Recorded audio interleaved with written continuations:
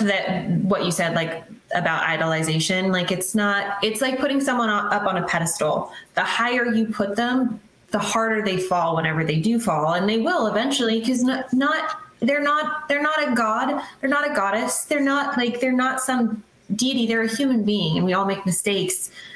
And because they're so visible now, if they make the same mistake you or I would make, it's a much bigger problem than it actually is, because people have put them up on a pedestal and their own expectations have let them down, right? So you expect this person that you idolize to behave and act a certain way, and when they don't, you're upset. But it's not because of that person, it's because of your own expectations. Yeah.